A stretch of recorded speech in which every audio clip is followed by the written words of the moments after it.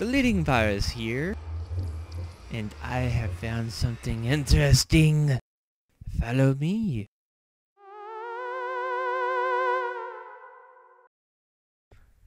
The Mojang have introduced something truly terrifying to the world of Minecraft.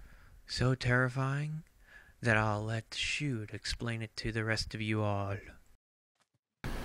Here's a zombie with the pumpkin head on. We've seen Zombie Pigman with the pumpkin head on. I'll be back with a shot of that.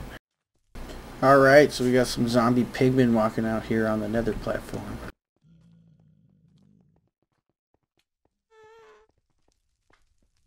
I think they think we're one of them with our cool helmets.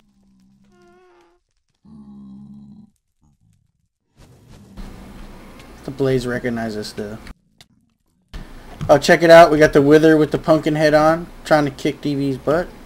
I think he wants his head back. But we're going to take him out.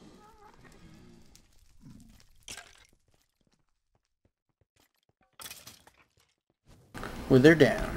Alright, so it looks like the Mojang team managed to slip in a nice little Halloween treat for us all.